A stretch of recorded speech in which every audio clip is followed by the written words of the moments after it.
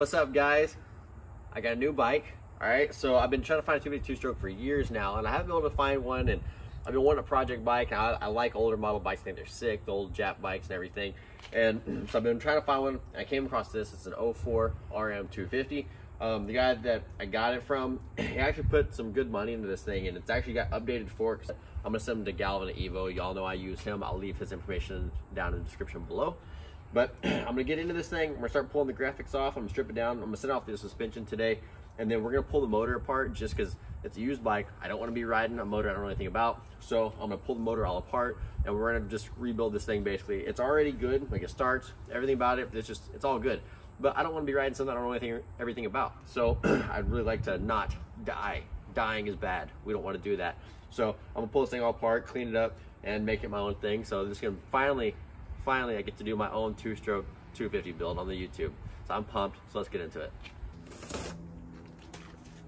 This is my old number plate off my 2018 450, and it actually fits. It kind of like, it sits up a little bit high, so when I bolt it down, it kind of like bowed it out. So it's like, it's a little bit like squished, but whatever.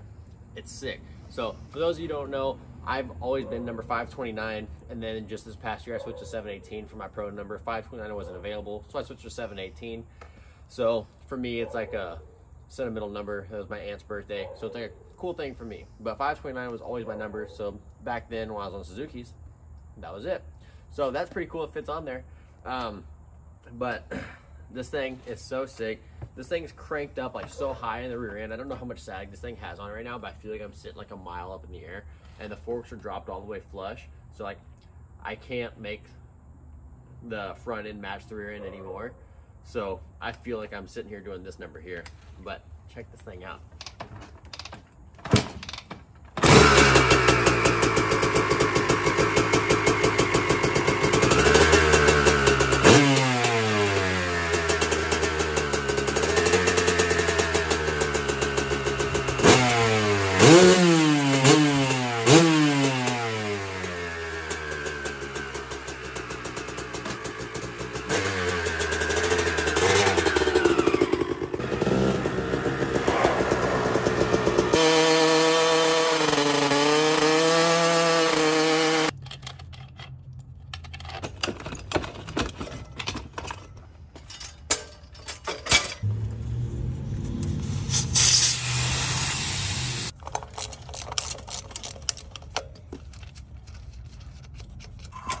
Oh no, that's not good.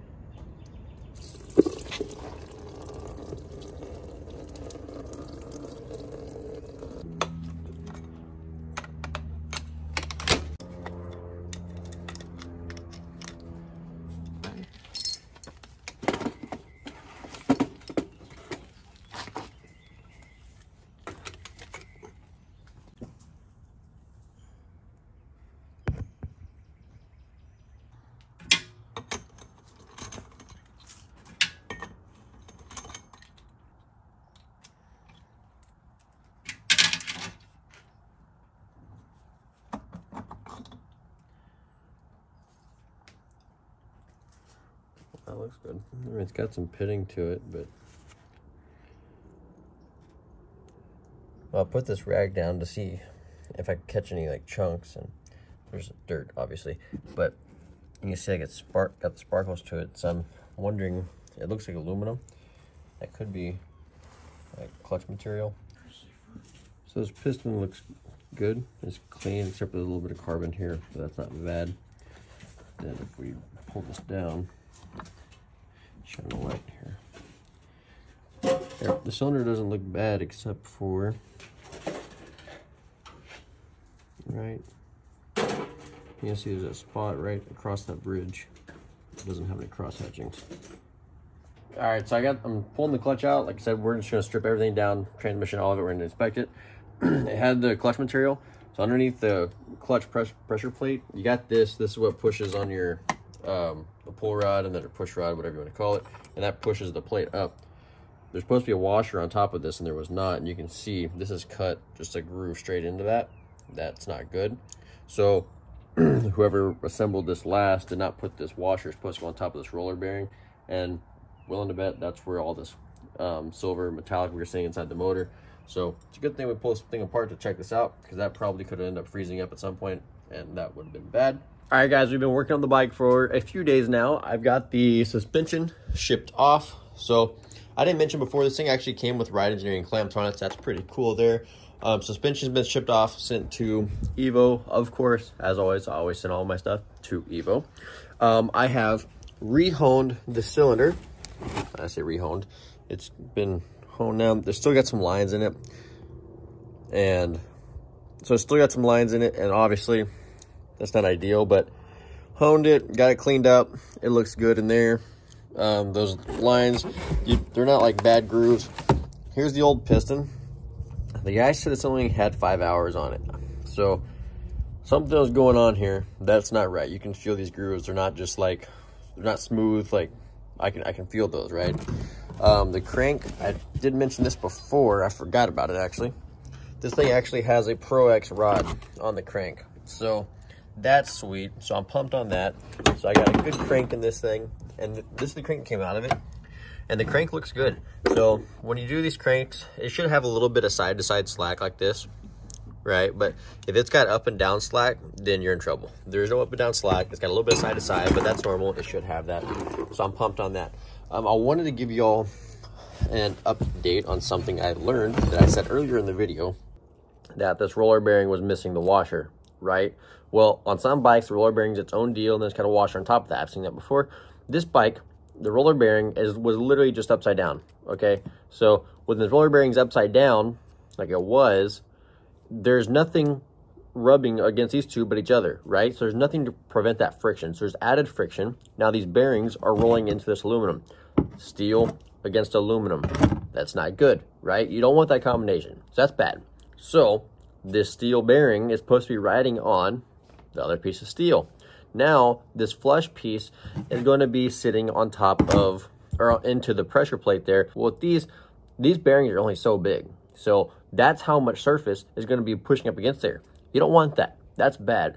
That literally could have caused the motor to seize up over time. That could have cut in enough, could have got enough material throughout the motor, could have trashed some other gears. Not good. Could have made a lot of stuff go wrong. So with this right here, it wasn't missing anything. So if y'all have one of these bikes, you know, just put it like that and you're good. All right, guys, the last thing I want to show y'all before I let you go on this one. So I'm going to be putting a Moose piston back into this thing, okay? Now, I hear all the time, like, Moose parts are junk, right? You got the wrist pin, the rings, the circlips, right? Does not come with a wrist pin bearing. So if you do end up buying this, and I've seen other kits do the same thing, you need to buy a wrist pin bearing on the side, okay? It does not come with one.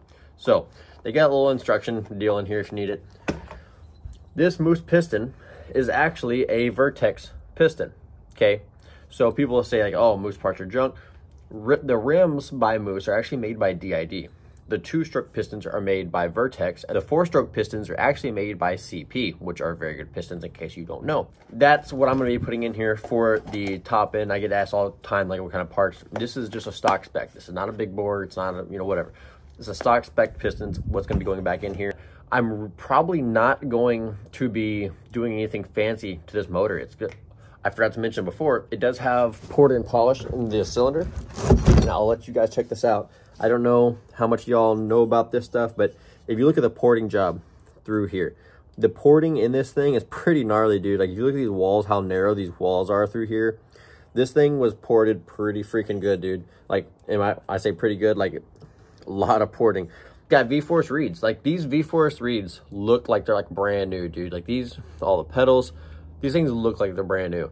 So this thing's got some good parts on it. So as far as like mods, what am I going to be having on this bike? Well, as of right now, it's going to have just this stock replacement Moose piston. It has the full PC exhaust, the V-Force reeds, the ported polished head, and that's it for performance, right? I'm going to be running 50/50 C12 with pump and probably Maxima K2 40 to 1 is what I was recommended. Also, I'm going to be swapping out these plastic. I'm not a fan of the Restyle kit. I know some people are. I'm going to do an installation video on this Restyle kit. If y'all would like to see something with that, let me know. The Restyle kit looks like it bolts up pretty smooth, so I'm going to be making a video just showing you guys how it does or doesn't bolt up. If there's anything you guys would like to see, anything you have recommendations on this bike, whether it be performance or you think it'd just be cool for the channel, whatever it is, let me know. Put a comment down below, hit the like button, tell your friends. I will see you guys on the next one.